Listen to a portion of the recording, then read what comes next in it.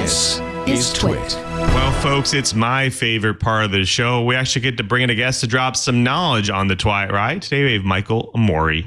He's CEO of Virtualitics. Welcome to the show, Michael. Hi, guys. Thank you for having me.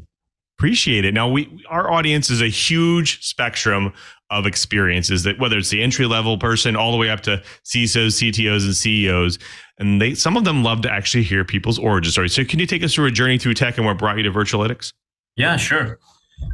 So I had a background in physics and then ended up working on Wall Street for many years. So 15 years in finance, so seemingly very unrelated field. But as part of that job, for the last part of my job, I was in charge of a team of data scientists using a lot of data science techniques to understand what was going on in the markets. That's what our trading desk did. And then just at a Caltech alumni event, by chance, I met a professor at Caltech, actually an astronomer who was working on very complex, huge data sets and was using new techniques to analyze the data from these data sets. So he was using the combination of AI to help you find the key patterns to focus in on in the data, combined with 3D visualizations of those insights so that the human could really understand what was going on in data much faster than with normal techniques. I was really fascinated by that. I saw how that could really be used by someone like me and probably by many others in the world. And so I decided to quit my job and started the company to try to bring this technology to a lot of enterprises and to the government. It's amazing. Now, we've been talking a lot about AI. And of course, in a recent survey, Deloitte actually said that 67% of executives struggle with data access and use and analytics. What do you perceive the evolution of AI actually helping to bridge that gap here? Yeah.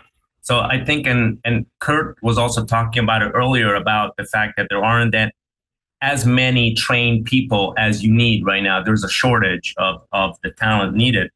I think AI, if executed properly, can bring to the human who does not need to be necessarily a coder or a mathematician, can bring to the human an additional amount of knowledge that enables the human to make better decisions. And so the key is for the AI to do it in a simple enough way so that people without the training can actually understand what's going on. And that's really the challenge. And that's the challenge that we are set on at Virtualitics. So when I talk to a lot of organizations, a lot of them are saying, okay, I want to get involved with AI. I want to be able to feed this data, train this data, and then produce some really good analytics and insights out of it. Unfortunately, I just don't know how to prepare myself for it. What are some really good ways for organizations to prepare themselves to benefit from some of the AI advancements you're talking about? Yeah, I think at the beginning of the analytics pipeline, you always have the data exploration phase. Okay, so that's the part where you're faced with a data set and you kind of got to understand the gist of what's going on so that you can then understand what path should I follow after that. Now, that data exploration phase is not well served right now with the tools that are available. So you need to have really specialized, trained people who know how to do data exploration in a sophisticated way to really know what's the best next step. That's where you need AI tools that can do the data exploration phase. At Virtualitics, we call it the intelligent exploration part, that can enable you to really understand what are the main things going on in your data set before you even move on and think of anything else. So it's interesting you said that, because I'm actually reading other stats here that says less than a third of firms actually identify as being data driven. And even though they want to really heavily invest in AI and analytics, do you feel like companies need to do something else to shift their focus here, to change their narrative in order to get there? Because it sounds like this tool being able to actually help them get their data ready is part of that. That's right. So I think there are two big stumbling blocks. So let me just be precise. The first part is the data prep. So like the data wrangling, that part takes people a long time. And that part just is very time intensive. But then you have the data exploration part, which is also very difficult in a different way, in the sense that people don't approach it in a way that allows them to let the data tell them what's really going on in the data. So in that sense, Lou, many organizations end up not being data driven because they're not doing the data exploration full justice. They're not going all the way in the data exploration part. So now they're leaving behind all the pearls, all the nuggets that are in the data. They're leaving those behind. Now, I've actually recently talked to Adion, an organization that does this pipeline for pharmaceutical companies around some of the data that comes out of their trials and so on. And getting data ready from the trial data is, and of course, ingesting other streams of other data streams like social networks and people's history is a really hard, cleansing that data and getting it ready for these models is a very hard thing. And it sounds like they could use something like this to help get their data ready.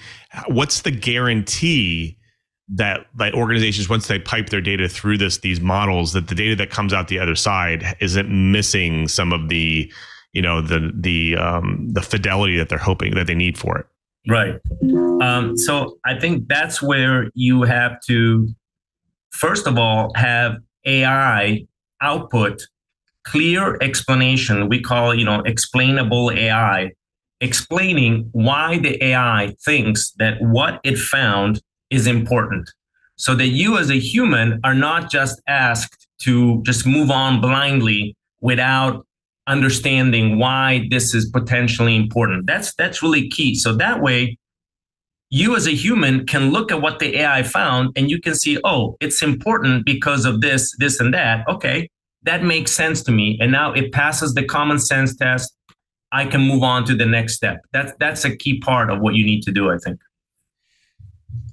So I want to get a little bit on to, AI and the fact that there's obviously always privacy, ethical situations and biases that come along with AI. It seems to be a hot button topic that gets these days, especially when you're talking about making data-driven decisions based off of data. How do you think or envision the concept of responsible AI here? Like what can organizations do to ensure they're adopting in that matter? Yeah. So I think when it comes to responsible or ethical use of AI, there are various dimensions to it. One of them, as you said, is to make sure that privacy and security are dealt with.